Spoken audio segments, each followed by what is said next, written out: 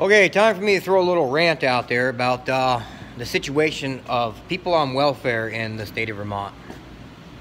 I work for a living. I get my ass up every morning, 5 o'clock in the morning. Sometimes don't get home till 7, 8 o'clock at night. Make good money.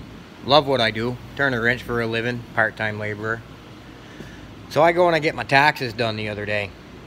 And the lady at H&R Block says, well, I hate to tell you this, mister, but you got to pay in this year. I'm like, how is that even possible? I made $41,000. Last year I made $84,000. A lot of overtime.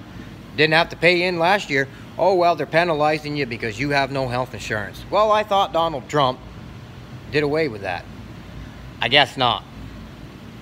So she says to me, she goes, well, why don't you have health insurance?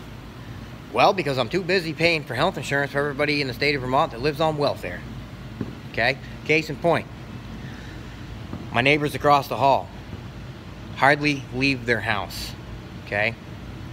They own 4 vehicles. Bragging how they're getting back $20,000 in taxes. One of the vehicles they own is a brand new Mercedes. Alright?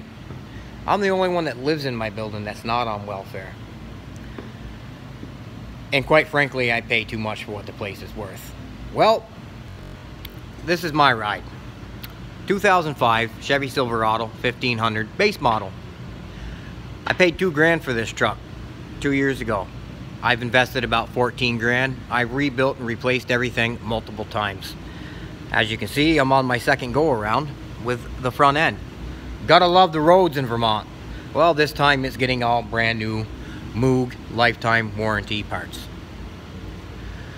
So yeah, love the truck. Good truck. Gets me where I want to go. So yeah, people on welfare in the state of Vermont, get off your asses, man. Get out there. Join the workforce. Get a job.